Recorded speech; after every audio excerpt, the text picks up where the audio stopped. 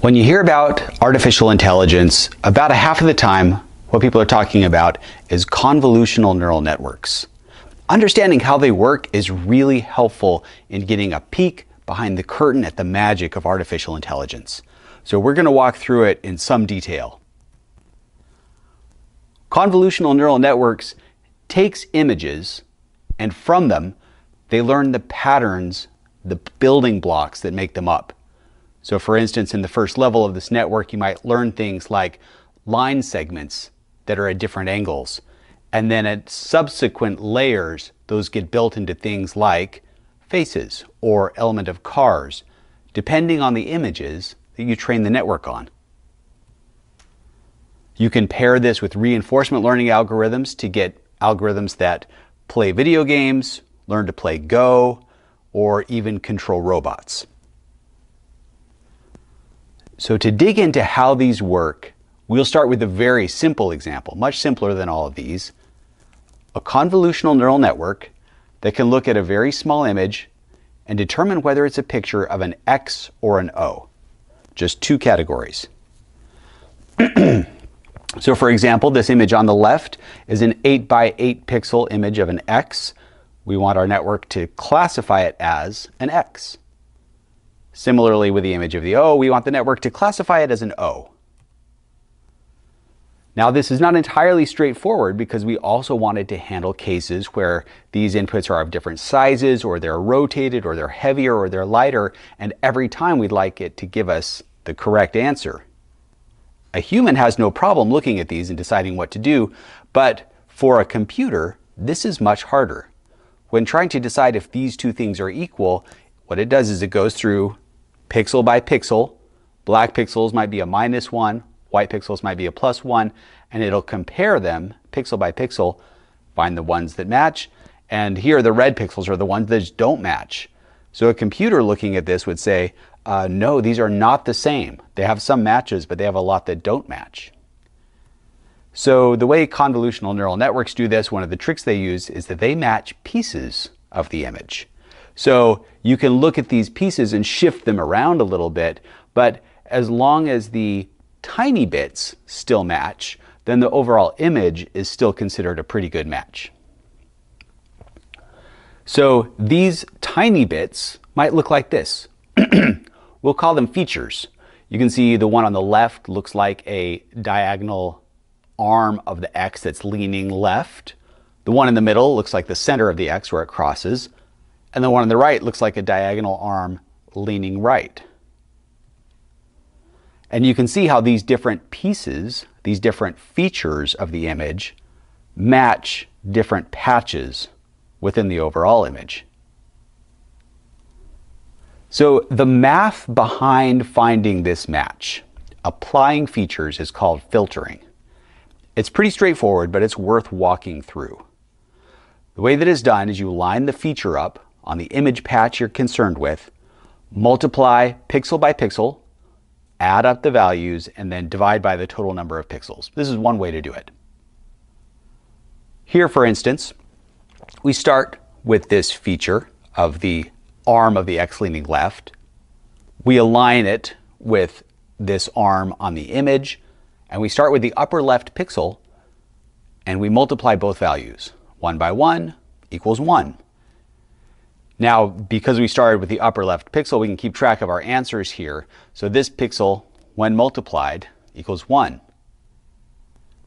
The upper center pixel is -1 in both the feature and the image.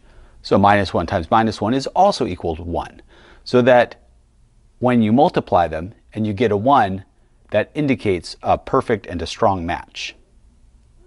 And we can continue doing this throughout the entire feature and the entire image patch. And because they are a perfect match, every single one of these matches will come back as a 1. And so to find the overall match, we just add up all these 9 ones, divide by the total number, which is 9, and we get a match of 1. Now we can create another array to keep track of how well the feature, when placed in this position, matched our image. So this average value is 1. we'll put a 1 right there to keep track of that. You can see what it looks like if we were to move this feature then and align it to a different patch. So let's say we move it down to the center of the X and we go pixel by pixel and find what matches. And after a few pixels, we actually find one that doesn't match. We end up with a -1 times a +1, giving us a -1 back. This indicates a non-match of these pixels. And as we go through the rest of the feature, we can see that there are a couple of pixels that don't match. So here, when we add these up and divide by 9, we get a number that's less than 1, 0.55. So it indicates a partial match, but not a perfect one. It turns out you can go through and do this for every possible location in the image. You can chop it up into every possible image patch, compare the feature to each one, and here's what you would get in this particular case. This is what convolution is. It's taking a feature and applying it across every possible patch across a whole image. And you can see here why it's called filtering. What we have is a map of where this feature matches the image. You can see a strong bunch of +1s on the diagonal line from the lower right to the upper left, and then lesser values everywhere else. So it's a filtered version of the original image that shows where the feature matches. You can do this, we can represent this with this notation. We just invented this little convolution operator for shorthand. And we can do this with our other features as well. We can see where our center X matches. Not surprisingly, it matches strongest in the center of the image. We can see where our leaning right arm matches. And not surprisingly, it matches along this diagonal from the lower left to the upper right. We have 3 filtered versions of the original image. So this is what a convolution layer in a convolutional neural network does. It has a set of features in it, and it can be 3 or 30 or 300 or 3,000, but it has a set of features, and it takes the original image and returns a set of filtered images, one for each of the features. So this is how we'll represent it. That's the #1 ingredient in convolutional neural networks. That is the magic special sauce, the special trick that gets from a non-exact match and lets the algorithm is able to pull out, okay, well, it's not a perfect match, but it's still a pretty good match because it does this convolution and moves the feature across the image and finds everywhere that it might match. Another piece of this is called pooling. So we took our original image and now we have a stack of images. What this step does is it shrinks it down a little bit. We start by picking a window size, usually 2 or 3 pixels, picking a stride, usually 2 pixels, it's been shown to work well, and then walking this window across the filtered images, and then from each window, taking the maximum value that you see. So this is called max pooling. So to see how this works, we start with one of our filtered images. We have our window, which is 2 pixels by 2 pixels. And within that, the maximum value is 1. So we create another little array to keep track of all of our results, and we put a 1 in it. And then we step it over by our stride, which is 2 pixels. Look at the window, choose the maximum value. In this case, it's 0.33. Record it, and go again. And we keep doing this, recording the maximum value each time, all the way through the image. And when we're done, we have, which if you squint, looks like a shrunken version of the original. We still have this strong set of +1s on the diagonal from upper left to lower right, and then everywhere else it's less than that. So it maintains kind of the original signal, but shrinks it down, kind of picks off the high points. And this gives us a smaller image, but still similar to the original. And we can just represent it with this little shrinking arrow. We can do this with each of our filtered images. And again, you see that very roughly the pattern of the original is maintained. So in a pooling layer, a stack of images becomes a stack of smaller images. Now the last ingredient we need is normalization. So this keeps the math from breaking. By taking and tweaking these values just a little bit, it takes everything that's negative and changes it to 0. This keeps things from becoming unmanageably large as you progress through subsequent layers. This function is called a rectified linear unit. It's a fancy name for something that just takes anything that is negative and makes it 0. So a 0.77, not negative, it doesn't touch it, but a minus 0.11, it's negative, just bumps it up to 0. And by the time you've gone through all of your images and done this, all of your pixels and done this, this is what you have. So everything that was negative is now 0. So just a nice little bit of normalization, some conditioning to keep things numerically well behaved. So a stack of images becomes a stack of images with no negative values. Now, you can notice that the output of one layer looks like the input to the next. They're always arrays of numbers. An image and an array of number are the same thing. They're interchangeable. So you can take the output of the convolution layer, feed it through the rectified linear unit layer, feed that through the pooling layer, and when you're done, you have something that has had all of these operations done to it. And in fact, you can do this again and again. This recipe, you can imagine making like a Scooby-Doo sandwich of all of these different layers again and again and in different orders.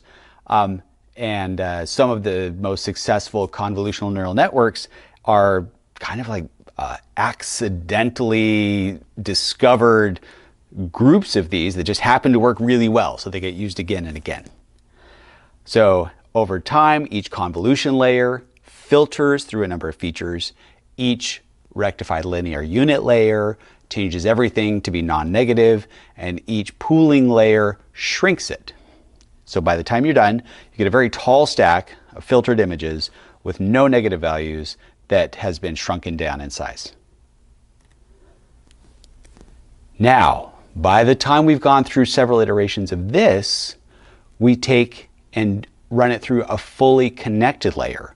This is more of a standard neural network where every input gets connected to everything in the next layer with a weight. Every single value, you can think of it as a voting process. So every single pixel value that's left in these filtered shrunken images gets a vote on what the answer should be.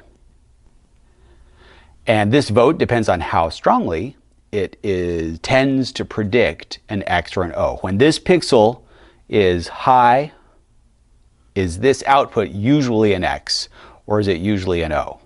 So you can see for this particular input, the input was an X. Here's what the imaginary convolved and filtered values are. And over time, we would learn that these things that are high, when it sees an X, get a strong vote for the X category. Similarly, if you have an input that's an O, these final pixel values that tend to be really high when the right answer is O, gives a strong vote for the O category. The thicknesses of these lines represent the weights, the strength of the vote between these pixels and these answers. So now if we get a new input that we've never seen before, these might be the final pixel values, we can use these votes and do a weighted voting process for both of these, add them up, and in this case, it's a 0.92 total for X and a 0.51 total for O. 0.92 is obviously more than 0.51. We declare X the winner. So this input will have been categorized as an X. So this is a fully connected layer. So it just takes a list of feature values, in this case our filtered shrunken pixels, and it becomes a list of votes for each of our output categories. In this case, an X or an O. Now these can also be stacked. You can have like little, they call them hidden layers, but like secret hidden categories in between here. So one votes on the first layer, votes on the first set of hidden categories, and then those vote on the next layer and so forth until you get to your final ones. We'll dig into this more in just a little sec, but these all stack onto the end. Now to go into the next level of detail on these neural networks, set aside our X and O detector for a while. There we had 8 by 8 pixel images, so 64 pixels in all. Consider now a 2 by 2 pixel image, so just a 4 pixel camera. And what we would like to do is categorize the images that it takes as either being a solid image, all light or all dark, a vertical image, a diagonal image, or a horizontal image. Now the trick here is that simple rules can't do it. So both of these are horizontal images, but the pixel values are completely opposite in both of them. So you can't say, well, if the upper left pixel is white and the upper right pixel is white, then it must be horizontal, because that's violated by the other one. Now, of course, you could do more complicated rules to do this. The point is that when you go to larger images, you can't make simple rules that capture all the cases that you want. So how do we go about it? We can take these 4 input pixels and break them out. We call them input neurons, but they just take these pixels and turn them into a list of numbers. The numbers correspond to the brightness. -1 is black, +1 is white, 0 is middle gray, and everything else is in between. So this takes this little image and turns it into a list of numbers. That's our input vector. Now each of these, you can think of it as having a receptive field. This is an image which makes the value of this input as high as possible. So if you look at our very top input neuron, the image that makes that number as high as possible is an upper left pixel that's white. That makes the value of that 1, and it doesn't care what the other pixels are. That's why they're checkered. So you can see that each of these has its own corresponding receptive field, the image that makes the value as high as it can go. Now we're going to build a neuron. So when people talk about artificial neural networks and a neuron, we are going to build it bit by bit. The first thing you do to build a neuron is you take all of these inputs and you add them up. So in this case, this is what we'd get. So the neuron value at this point is 0.5. Now the next thing we do is we add a weight. We mentioned the weighted voting process before.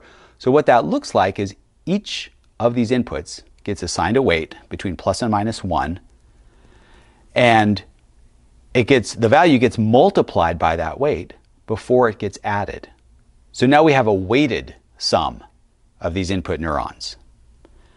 And we will represent this visually by showing positive weights in white, negative weights in black, and the thickness of the line being approximately proportional to the weight.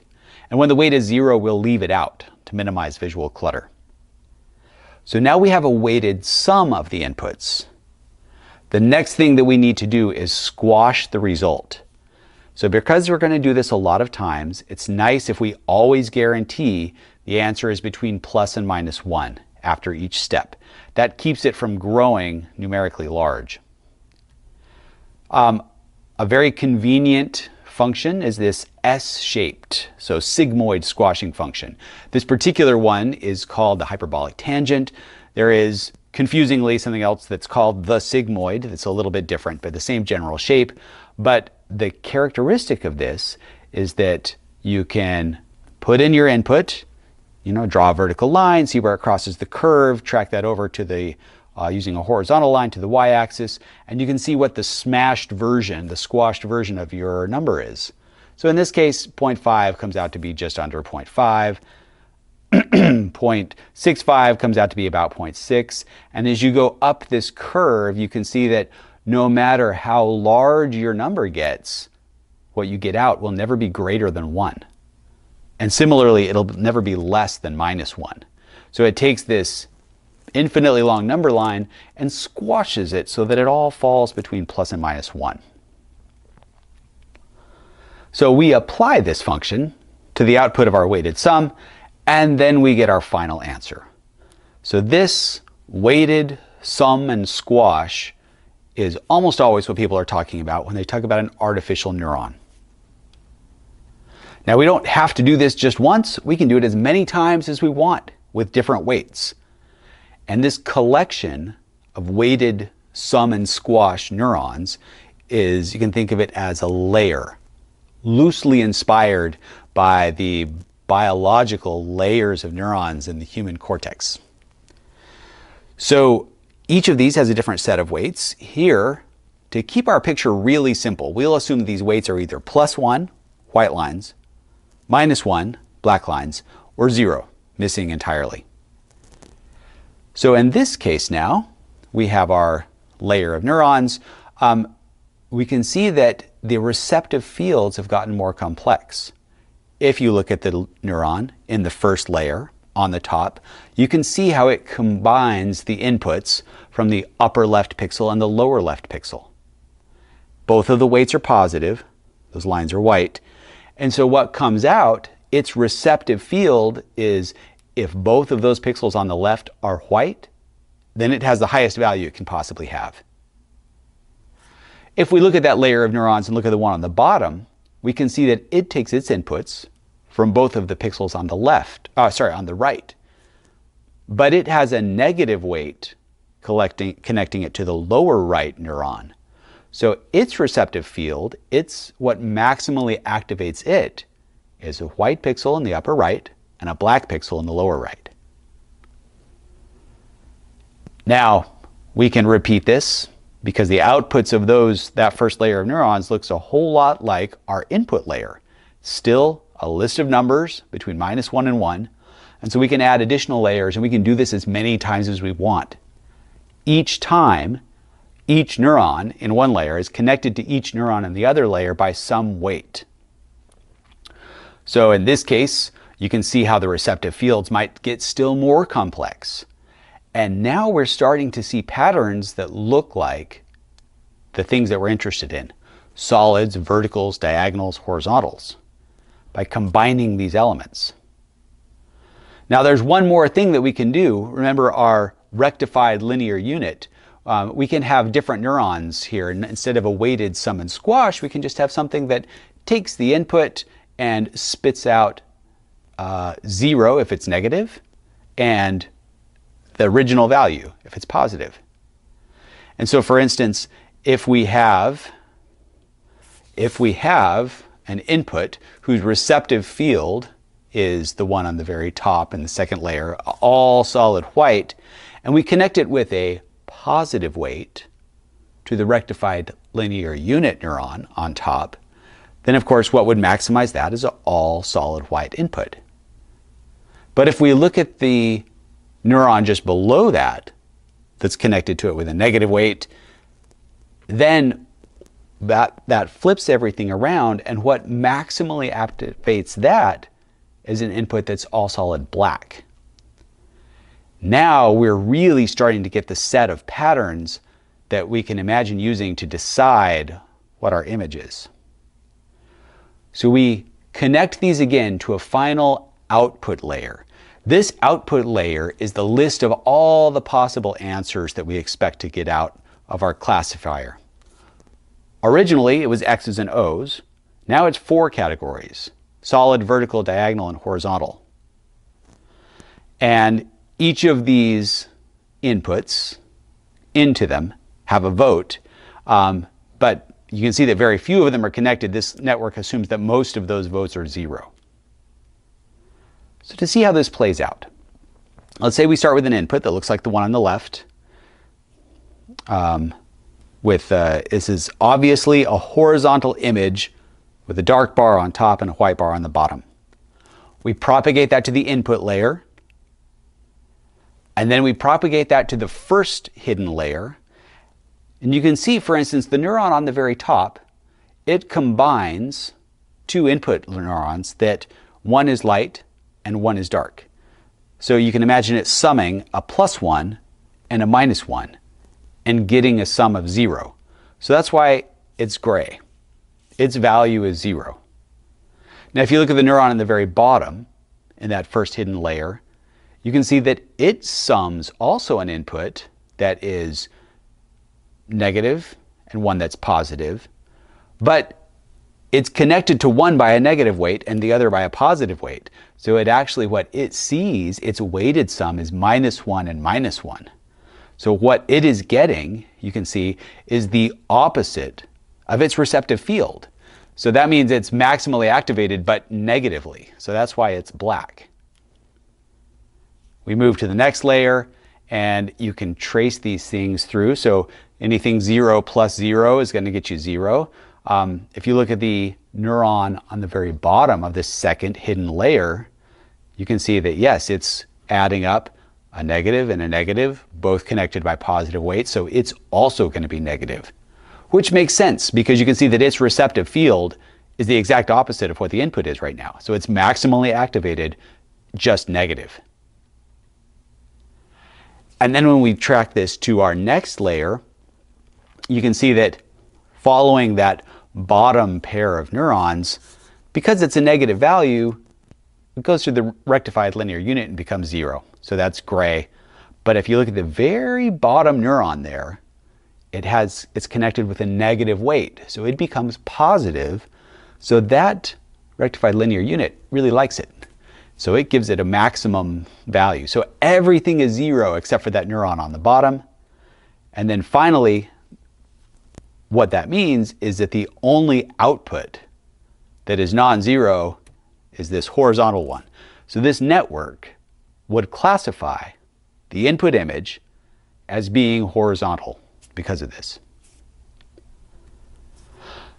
Now, there's some magic here. Where did we get those weights? Where did we get the filters in between? This is where we start to get down to when we talk about learning, adaptation, the learning in machine learning, it is all about optimization. These are learned through a bunch of examples over time. So we're going to set that aside for just a minute. We'll come back to how those get learned, but we need to talk about optimization first. So consider drinking tea. There is a temperature range where it is a delightful experience. It's warm and delicious and comfortable. If your tea is too much hotter than that, it's very painful and not good, not fun at all. And if your tea is cooler than that, it's lukewarm and it's really meh. It's really not worth your time. So this area at the top is the peak. This is the best. This is what we're trying to find in optimization. We're just trying to find the best experience, the best performance. Now, if we want to find that mathematically, the first thing we do is we flip it upside down, just because this is how optimization problems are formulated. But it's the same type of thing. Instead of maximizing tea drinking pleasure, we want to minimize tea drinking suffering. We want to find the bottom of that valley, the lowest possible suffering. There's a few different ways we could do this.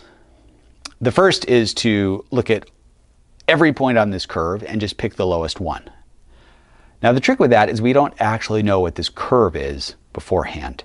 So in order to pick the lowest one, we have to do exhaustive search, which in this case would be make a cup of tea, have someone drink it, ask them how they like it.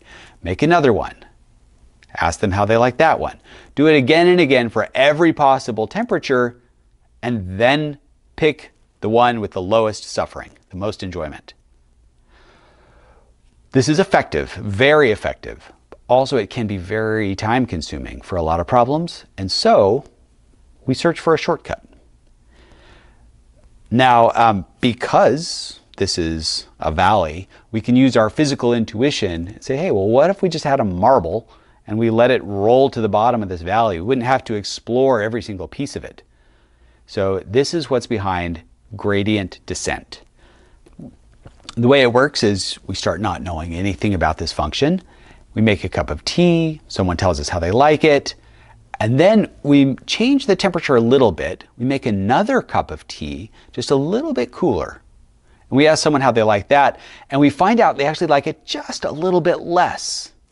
That tells us what direction we need to go. We need to make our next cup of tea warmer.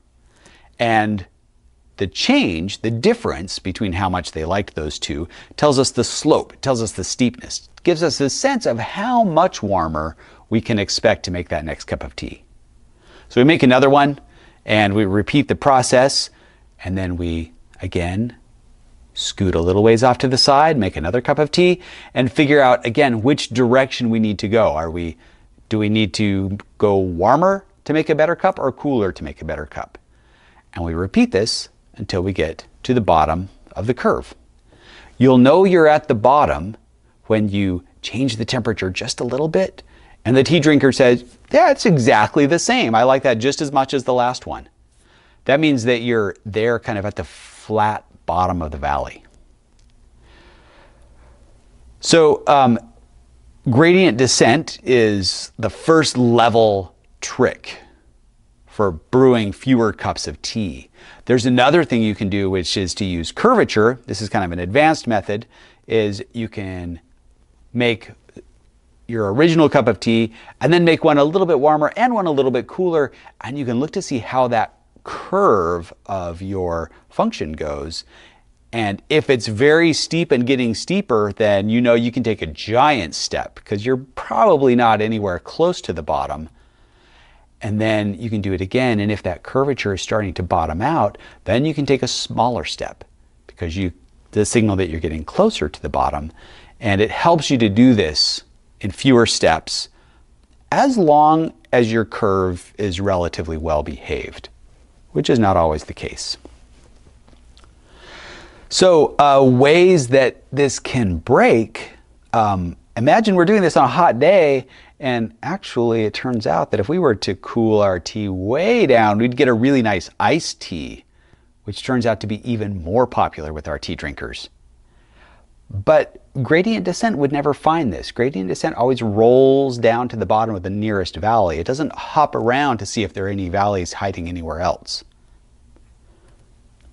Another problem is, let's say there's a wiggle on our curve. There's something happening in the environment. We have noisy buses driving by, and it affects how people enjoy their tea. We might not be able to find this very lowest dip because we might get stuck in a dip further up the curve. Similarly, if we ask our tea drinkers to rate their tea drinking experience on a scale from 1 to 10, we get these discrete jumps in our function. And if you imagine a marble rolling downhill, downstairs, it doesn't always work well, and it can get stuck on a step without making it all the way to the bottom. Now, all of these things happen in real machine learning problems. Another one, imagine you have really picky tea drinkers, and if the tea is anything but perfect, they hate it, hate it, hate it. And so you have these plateaus on either side, and there's no signal to tell you that if you move in a little bit, you'll find that deep valley. So for cases like this, of course, we can always fall back to exhaustive exploration. It will find the best answer in every single one of those cases. But a lot of times we just don't have the time. Like if I have to brew and measure the drinking pleasure of 10 million cups of tea to get a good answer to this, it's not going to happen in my lifetime. So luckily, there are some things in the middle that are more sample efficient than exhaustive exploration, but a little bit more robust than gradient descent. Things like genetic algorithms, simulated annealing, things that their defining characteristic is they have a little bit of random jumping around. They're a little bit of unpredictability. And so they make it harder to slip things by them. They all have their strengths and weaknesses. They tend to be good for different types of problems or different types of pathologies in your loss function, but all of them help avoid getting stuck in the local minima, the little small valleys that gradient descent will get stuck in. They get away with this by making fewer assumptions, and they can take a little longer to compute than gradient descent, but not nearly so long as exhaustive exploration. You can think of gradient descent as being like a Formula One race car, and if you have a really nice, well-behaved track, it is fast. But if you put a speed bump in the track, you're done. Genetic algorithms, simulated annealing, evolutionary algorithms, those are like, a four-wheel drive pickup truck. You can take a fairly rough road with those and get where you're going. You won't get there in record time, perhaps, but you'll get there. And then exhaustive exploration is like traveling on foot. There is nothing that will stop you from getting anywhere. You can travel literally anywhere, but it just might take you a really, really long time. So to illustrate how this works, imagine we have a model that we would like to optimize. We have a research question. How many M&Ms are in a bag of M&Ms? So answering this is easy. You buy a bag of M&Ms, you eat it, 53. You can count those M&Ms. So great, we know how many were in the first bag. Now when I did this, I made a mistake and I bought another bag and I tried that one and I got a different answer. So now I can answer 53 or I can answer 57. Either way, I'm only right half the time because I can't capture both bags with one answer. And I could answer somewhere in the middle, but that's never right. I have never opened a bag that had 55 M&Ms in it, so it's unclear that that's the right answer either. And the situation does not improve with the more bags of M&Ms that I ate. It just gets a little bit out of control. And so I changed my goal from answering the question right to answering the question in a way that is less wrong. So in order to do that, I have to get really specific about what I mean by how wrong I am. And to do that, I have this distance function, this deviation, which is the difference between my actual guess and the actual number of M&Ms in a bag. So we call for bag number I, this deviation is d sub I. It's just the difference between the guess and the actual number. And then I have to take this deviation and turn it into a cost. So one common way to do this is to square it. It's nice, as the further away things get, kind of the more costly it is perceived as, and it goes up faster. So if there's a bag that's off by twice as much as another, the cost is 4 times. So it penalizes the things that are way off. The things that are close, it doesn't penalize so much. And if we don't care, if we don't want to overly penalize the things that are way out there, we could use the absolute value of the deviation. So if it's off by twice as much, it'll just be twice the cost. But really, we could use anything. We could use the square root of the absolute value. We could use 10 to the power of the absolute value of this deviation. Anything that goes up, the further away you get from 0. We'll stick with squared deviation. This is super common. It has some nice properties and makes for a good example. So for the total cost of any guess that we make, if I guess n estimated bags, M&Ms in a bag, then the loss function, this fancy curly Q L, of that guess is just adding up the square of the deviation associated with each bag of M&Ms, d1 through dm squared. So each deviation is actually the number of M&Ms in that bag minus the guess. So I square that.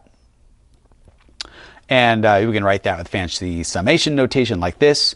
So this is my loss function. This is the total cost. This is how wrong I am when I make a guess, n est. So because we have computers, you can write a little bit of code and you can do exhaustive exploration. And I can say, if I guess anything between 40 and 70, how wrong would I be with this data? And you can plot it, and visually we can look at this and we can say, hey, look, there's the lowest value. And we can say, what is the value of the guess that gives me the lowest loss? That's what that notation means right there. And this best guess is just about 55.5 M&Ms. Problem solved. So this is an example of numerical optimization where we calculate this loss function, and then we can do, essentially, because it's simulated, we can do exhaustive exploration and just pick off the lowest value. Now, for this particular example, there's a fun other way to find it. We know at the bottom of this curve, the slope is 0. It's the only place in the whole curve where that's true, where it's flat. We can use a little bit of calculus to find that. Feel free to tune out if calculus is not your thing, but it's not too bad. So we find the slope of the loss function with respect to our guesses, and we set it equal to 0, and we solve it to find for what guess is that true. So we take our loss function, this sum of the square of the differences of the count and the guess, and we take the derivative of that with respect to our guess. And the derivative of a sum is the same as the sum of the derivatives. We take the derivative of that, just bring down the exponent, so 2 times that, summed. Because all that's equal to 0, we can divide it by 2 and it'll still be true. So now the sum of our deviations is 0. So to further simplify this, it's the sum of all of the counts of the actual bags times the sum of our guess once for each bag. If we have m bags, then it's m times our guess. And then we can move that to the other side of the equal sign and divide both sides by the number of bags, m. And what we get is that our best guess is the sum total of the number of M&Ms we found in all the bags divided by the number of bags, or the average count per bag. So this is a really slick result, and it's things like this that make people so excited about optimization. With a little bit of math and calculus, you can get this nice theoretical result. Now it's worth noting that this is only true if you use deviation squared as your cost function. So that's one reason people like it so much, is because it tends to give some nice results like this. But there is this analytical shortcut to find what the best guess is. We're going to come back to this in a few minutes. Now, how does optimization change? How do we use it in our neural network to find these weights and these features? So what we want to do, we know what our error function is. It's how wrong our guesses are. So in this case, we have a labeled data set, which means that a human has already looked at this input on the left and has said, hey, that's a horizontal image. The truth values are what we know should be the right answer. 0 votes for everything except horizontal. That should have a vote of 1. So let's say initially we've got a neural network that all the weights are random, and it gives us nonsense results. It says, well, yeah, everything has some number associated with it, but it's nothing like the right answer. Well, we can find the error for each category and add it up and find a total error, and this is how wrong our neural network would be for this one example. Here's our loss. Here's our error. Now, the idea with gradient descent is we're not just adjusting one thing. We're not just adjusting our guess of the number of M&Ms. We're adjusting many things. We want to go through and adjust every single weight in every single layer to bring this error down a little bit. Now, that is a little bit challenging to do, because in order to do that, one thing you can do is find a analytical solution like we did before, to go through and move our guess a little bit up and a little bit down and find the slope is really expensive when you consider that this is not a one-dimensional problem anymore. It might have hundreds or millions of different weights that we need to adjust. So calculating that gradient, that slope, requires hundreds or millions of more passes through the neural network to find out which direction is downhill. Enter back propagation. So remember, we found the nice analytical solution to what we had going on in the case of the M&M estimate. So we would love to be able to do something like that again. If we had an analytical solution, we could jump right to the right answer. So slope, in this case, it's change in weight, it's change in error for a given change in weight.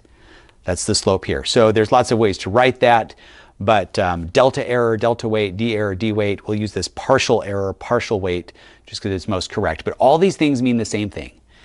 If I change the weight by 1, how much will the error change? What is the slope? So in this case, it would be -2, and we would know that we need to increase the weight in order to get closer to the bottom. This tells us not only the direction we need to move, but gives us a sense of about how far we should go. It doesn't tell us exactly where the bottom is, but it tells us which way it needs to adjust. Now, if we do know the error function example, we can make an analytic solution, and we can calculate that slope exactly. So in this case, the change in error for a given change in weight is just the derivative of our error function here, which is, in this case, is the weight squared. So the derivative is 2 times the weight. The weight is -1, and so the answer is, a slope of -2. That tells us what we need to know about which way to adjust. Now with neural networks, of course, they're a lot more complex than that, but we can actually analytically compute the slope of the function where we are. We don't know where the minimum is, but we can find the slope without having to recalculate the value of everything each time. And this is how it works. Imagine the world's most trivial neural network that has 1 input, 1 output, 1 hidden layer with 1 neuron in it. So it's got an input connected by a weight, W1, to an intermediate value connected by a weight, W2, to an output value. So the intermediate value is just x times that weight. So the derivative of y with respect to the weight is x. What that means is if I change W1 and I move it by 1, then the value of y will change by the value x, whatever x is. We have the slope of this piece of the function. Similarly, it's straightforward. We can just read off that whatever the value of y is, multiply it by the weight W2, we get e. So if we want to find the slope of the error function for a given change in y, the answer is W2. If I changed y by 1 unit, then the error changes by the amount W2. Now, chaining means that we can take these two things and just multiply them together. So by inspection, we can see that in this little neural network, if we take x, multiply it by W1, multiply that by W2, we get the error e. Now what we'd like to know is if I change that W1 by a certain amount, how much does the error change? Well, in this case, we just take that whole expression and take the derivative with respect to W1. And fairly trivial bit of calculus, it comes out to be x times W2. And what we can see then is we can substitute in these steps, this change in y with respect to W1 is the same as x. W2 is the same as the change in error with respect to y. And what this breaks down is if we want to step down the chain, we want to know how much a change in W1 affects the error. What is dE dW1? We can actually break it down into steps and say, okay, well, if I change W1, how much does y change? And then if I change y, how much does the error change? This is chaining, and this is what lets us, if we know which way we want to change the error, it lets us calculate how much we can change this weight to help that happen. And there's nothing to prevent us from doing this again and again. If I have a weight that's deep into my neural network, and I want to know how much my error is going to change if I tweak it up or down. I want to know the slope of my loss function with respect to that weight. Then I can just break it down and say, okay, well, if I change the weight, how much does A change? If I change A, how much does B change? If I change B, how much does C change? And chain it all the way down. Now, it's called back propagation because in order to calculate it, we actually need the value at the end. We have to start with the error value in order to calculate each of these all the way back down into the depths of the network. But still, we can do that. Now, the reason you have to go backwards is that, let's say we want to know what this should be. If I change A, how much does the error change? It's like, well, let's assume that I already know how much the error is going to change. If I change B, what is this back propagation step? What is the additional link I need to add to this chain? It's like, well, it's how much does B change if I change A? If they're connected by a weight, then how do I incorporate that weight? We know that two neurons connected in this way are represented by this. B is the weight times the value of A.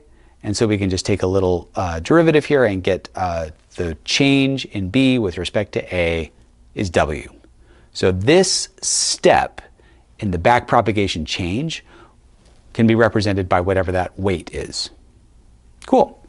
Now we know that we have sums in our neural network. That's another thing we have to handle.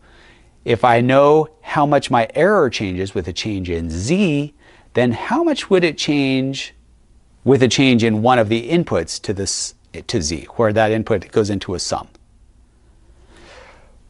Well, I can write the expression for Z, adding up all the inputs. If I want to know how much Z changes with respect to a change in A, I just take the derivative, and it turns out to be 1. So this is a trivial backpropagation step.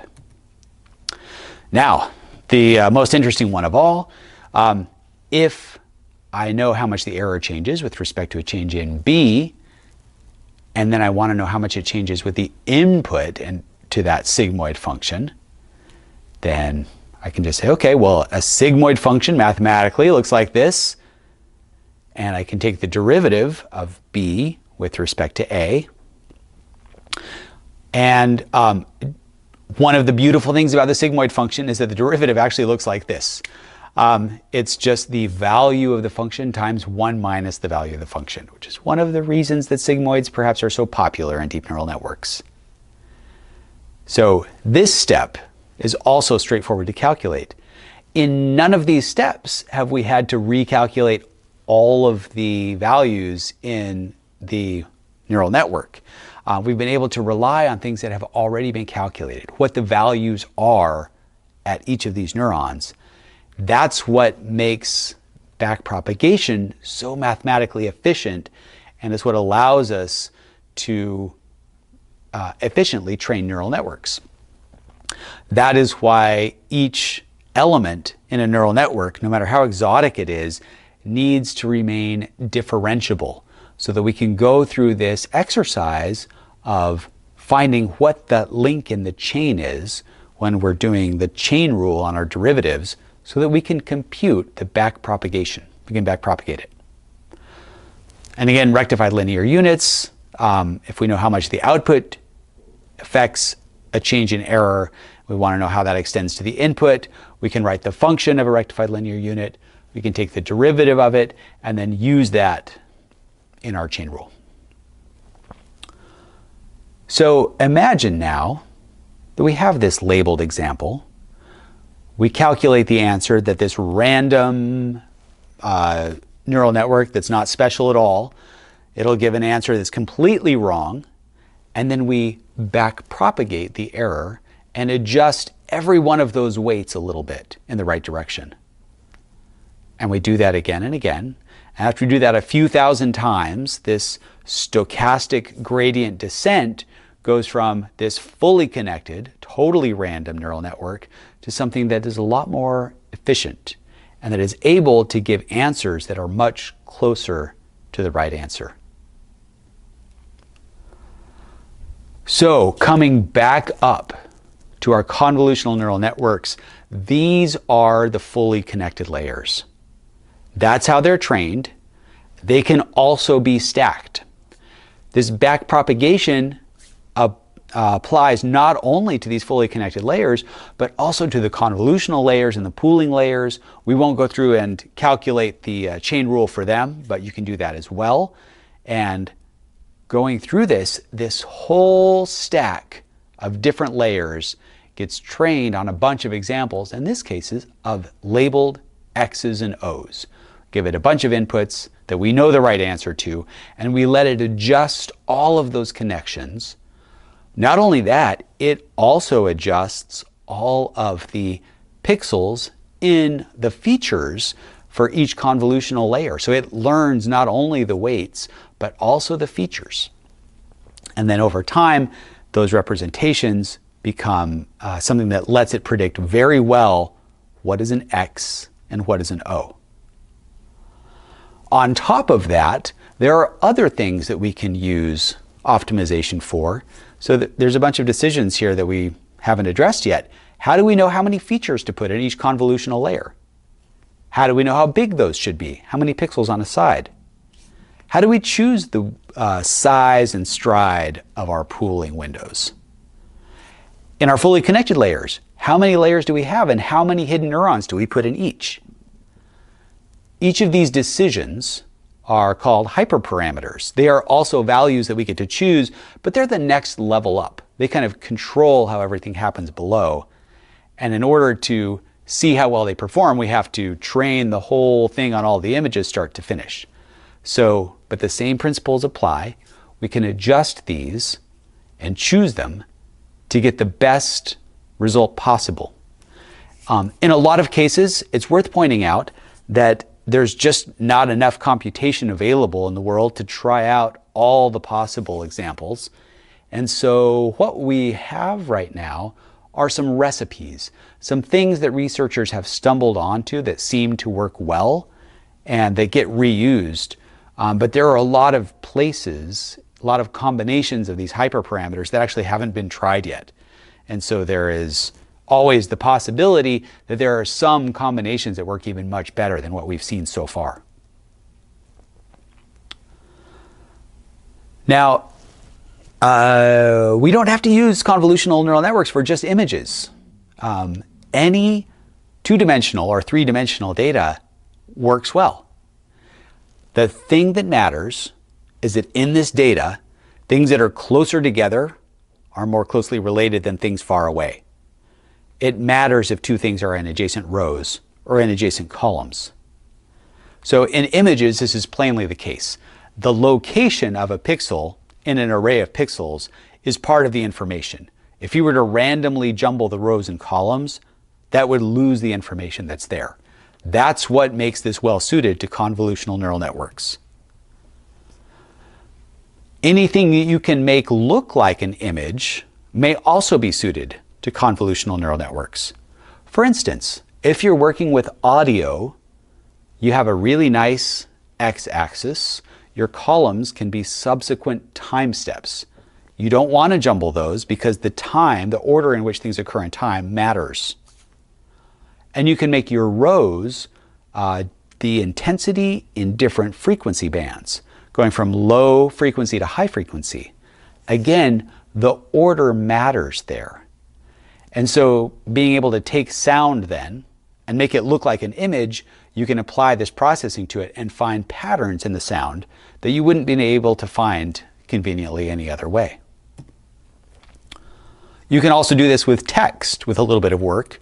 You can make each of your rows a different word in the dictionary, and then you can make your columns the position in sentence or a position location that it occurs in time. Now, there are some limitations here. Convolutional neural networks only capture local spatial patterns. So if your data can't be made to look like an image, or if it doesn't make sense to, then they're less useful. So for example, imagine you have customer data that has columns representing things like names and ages, addresses, emails, purchases, transactions, browsing histories, and these customers are listed. if you were to rearrange the rows or rearrange the columns, the information itself wouldn't really be compromised. It would all still be there. It would all still be queryable, searchable, and interpretable. Convolutional neural networks don't help you here. They look for spatial patterns. So if the spatial organization of your data is not important, it will not be able to find what matters. So, rule of thumb, if your data is just as useful after swapping your columns with each other, then you can't use convolutional neural networks. You shouldn't use convolutional neural networks. That's a big takeaway from this. So they're really good at finding patterns and using them to classify images. That is what they are the best at. Now, the takeaway from this is not that you should go and code up your own convolutional neural networks from scratch. You can. It's a great exercise. It's a lot of fun. But when you go to actually use it, there are a lot of mature tools out there that are helpful and just waiting to be applied to this. The takeaway from this is that you will be asked to make a lot of subtle decisions about how to prepare your data and feed it in, how to interpret the results, and how to choose these hyperparameters for this. It helps to know what's going to be done with your data and what it all means so that you can get the most out of these tools. All right, good luck.